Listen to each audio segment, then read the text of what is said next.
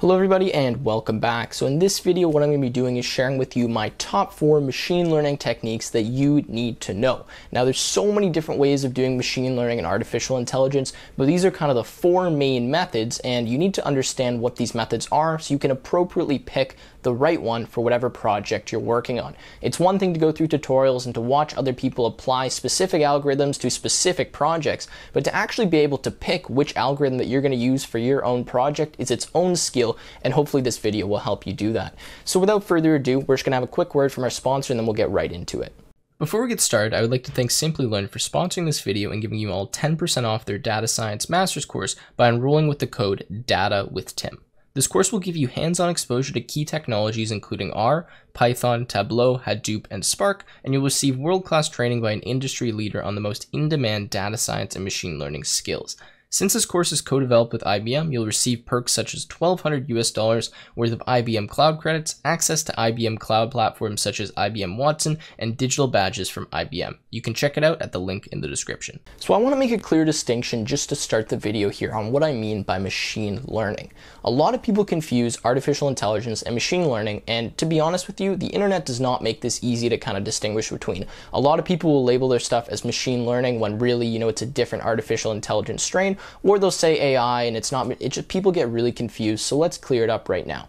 Machine learning is a strain of artificial intelligence. Artificial intelligence is kind of the top tier, and everything kind of trickles down from there, where machine learning is its own kind of topic within artificial intelligence. You can have other things like evolutionary algorithms, or you could have different kind of AI algorithms that do specific things that are in their own little bubble. Machine learning is one of its own bubbles that strains from artificial intelligence.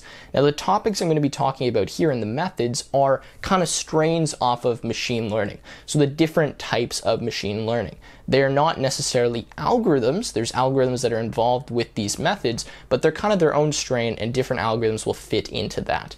So with that being said, let's talk about the first algorithm, which is reinforcement learning. Now, reinforcement learning is a very popular method for training AIs to play video games, and that's kind of the example I'm going to use to explain how this works.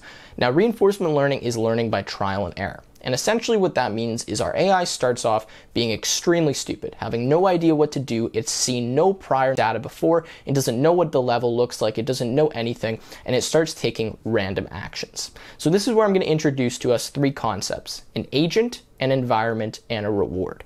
Now our agent is going to be our artificial intelligence, and in this case if we're talking about a game, it would be the player of the game or whatever AI you're trying to train. Our environment is going to be, if we're talking about a game, maybe the level in which this agent is playing. But in other situations, your environment is kind of what you're exploring and what you're trying to optimize or do the best in. And then we have a reward. And the reward is what our agent is trying to maximize. The agent is going to be navigating the environment, and based on the actions it takes, it's going to be given a reward. That reward will come, from the programmer. They will determine what reward the agent gets at what specific scenario for doing what specific action. And essentially the goal of the agent is maximize this reward. So it starts navigating the level, kind of figuring out what it needs to do, and navigating the environment. And as it does this, it starts to realize, based on the actions it takes, which actions maximize the reward. So if we're talking about maybe a Mario game, for example, Mario will start off maybe running left, so going out of the level, and it will be given a negative reward and told, don't do that, stop doing that. So the next time this happens, it's going to go the other direction because it says, well, I know left is bad, that minimizes my reward, so where can I go to maximize it? So it'll start going right, and then maybe it hits an obstacle. It's going to be like, okay, so when I get to that point, rather than hitting the obstacle, which gives me a negative reward, let's go around the obstacle. Let's do something that gives me a positive reward. And this is the basic premise of reinforcement learning. And now on to our next topic, which is supervised machine learning. Now, a lot of people classify this as kind of the most basic and most boring form of machine learning, and I would agree, but that also makes it one of the most useful. Now, a lot of people that get into machine learning think that you need to use very advanced models, you need to use neural networks and crazy evolutionary things to solve problems, when in reality, a lot of the problems that you have can actually be solved with supervised machine learning models. Now, what is supervised machine learning? Well, you start in supervised machine learning with some previous knowledge or some previous data. That is step 1. You're not going to be doing supervised machine learning unless you have some data to work with. And what you're going to be doing is essentially trying to come up with some function that can map the input of your data to the output of your data. The reason you want to do this is because you have all this previous data and you want to come up with some kind of correlations between them. So you want to say, hey, maybe if a student has high grades, that would relate with them studying for a long amount of hours. So what you're going to do is say, okay, we have all this previous data, we're going to feed it into this machine learning algorithm, and it's going to come up with this function. And your goal is with this function that when you pass it some input data that it's never seen before, so some data that you're trying to make a prediction for, it can give you an accurate prediction for that specific value.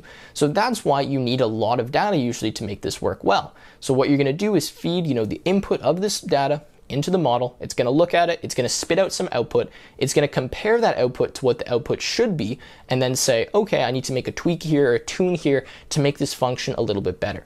And this is why it's called a supervised machine learning algorithm, because you can almost think of it as like a teacher teaching the model what to do and how to get better, where it starts not being very good, but as it sees more and more data, the teacher's like, no, do that, you need to fix that, tweak that, it gets better, until you reach a point where you're satisfied with the accuracy of your model. And that is supervised machine learning. And the next topic to talk about is unsupervised machine learning. So in supervised machine learning, what we had was some input data, and we actually had the answer to that input data.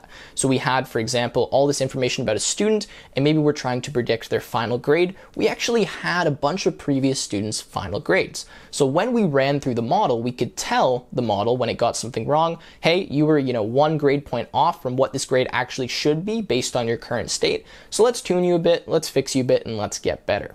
But in unsupervised machine learning, we don't actually have the answers to our data. We have a ton of different data, and we actually don't know what kind of the answer is for what we're looking for. The problem itself is slightly undefined. And what we're trying to actually do with unsupervised machine learning is have the computer or the algorithm come up with some correlations between our data that we can't see ourselves. So maybe we're trying to predict, something with supervised machine learning. We want to figure out what a grade's going to be, or we want to cluster this information together, or we want to classify something, and we actually know the correct answer. Whereas here, we want to come up with things about our data that we don't know. So this is where we talk about something called clustering. Now, I think I made a mistake and I mentioned clustering was supervised machine learning. That is not correct. Clustering typically is going to be in unsupervised machine learning, and a common algorithm in unsupervised machine learning is k-means clustering, where maybe we feed a bunch of data points. So we only have input data. We feed a ton of data points to our model or algorithm, and what it does is actually clusters and figures out which data points are related together. So maybe we're trying to figure out what information will relate someone to be a part of a specific ethnic group or something like that. We're looking at some big data. Well, we don't know how many groups we might have in our data, how they might be. We don't want to specify those, so we just pass this information into the computer.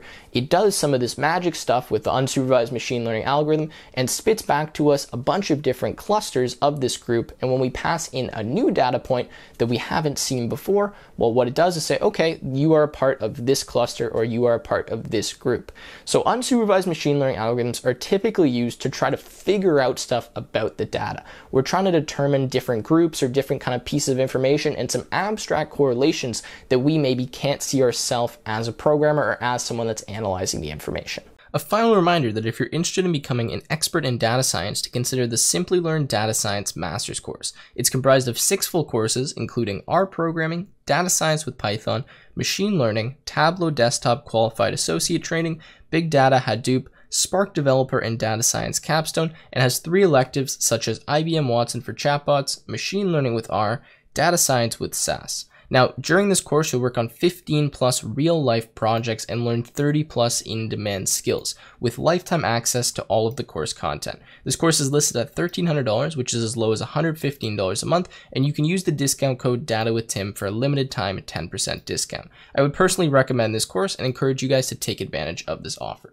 And now, to talk about deep learning. Now, deep learning is by far one of the most kind of looked up to and just like advanced parts of machine learning. Now, a lot of people that get into machine learning just immediately jump into deep learning. They see all these neural network things on YouTube, they see neural network, and they start just learning it and doing it. And this is great, and you can do this, but deep learning is really not applicable to a lot of different tasks. Or maybe it is, but it's way overkill, and you could solve a lot of the same tasks that people are doing with deep learning and neural networks which is basic supervised machine learning algorithms or reinforcement learning, are simple, very basic things to set up and to work with. So what is deep learning? Well, I've kind of said it already, but it's pretty much just working with neural networks. Now, the reason we call this deep is because a neural network has more than one layer. So whereas in our other algorithms, we kind of just had an input and an output, and we had a function that kind of classified or did something with that. With a neural network, we have layers. So we have an input layer, we have some hidden layers in the middle, and we have an output layer. And our data actually gets passed through all of these different layers to pick out specific high-level features of it. Now, this is why neural networks are used a lot for classification tasks related to things that have patterns in them. So for example, doing object detection or image recognition, a classic example is going to be with the MNIST digit dataset. What essentially you're hoping a neural network is going to do when you train it on a dataset like an MNIST digit dataset, which essentially is a bunch of handwritten digits, and you want to figure out if they're zeros or if they're 1s, 2 through 9, is you're going to pass all of the pixels of this image in, and then the network's actually going to look at these pixels, try to pick out like lines and features and curves and edges of it, and determine what the number is based on seeing all of those different features that it's kind of created and figured out. So neural networks are really good at looking at higher dimensional features that you can't specifically see in the dataset or that actually don't exist. It will create those features for you based on the input that you're giving it. But this means that it's very complicated, it's very complex. You don't usually understand how you're actually solving the problem when you're using a neural network, because you kind of just give some input, you get an output, and you don't have any idea what happens in between. And that's the dangerous thing when you run into an issue where your neural network's not performing correctly. It's very difficult to tweak it and modify it, and a lot of the times there's not much you can do because you really just don't understand what's happening in the middle. So this has been kind of the 4 main topics in machine learning. Now, I always like to say that I am no expert. There's a lot that I still need to learn. I'm a student myself, and this stuff is really interesting to me, and that's why I go out of my way to make videos like this and to teach other people, because I want them to be able to learn the same things that I've done. I find a lot of people on the internet, what they do is explain things super complicated and just try to make it seem like they're very smart. That's really not how I want to come off. I want to explain this to you guys as simply as possible so that you can, go out there and learn it yourself. A lot of this stuff is really not that hard. It's just you have to have a little bit of knowledge and know where to look to find the information. So with that being said, that has been the video. If you guys learned something, you'd like this, and you want more content like this, please leave a like on the video, leave a comment down below, and subscribe to the channel. And with that being said, I will see you guys in the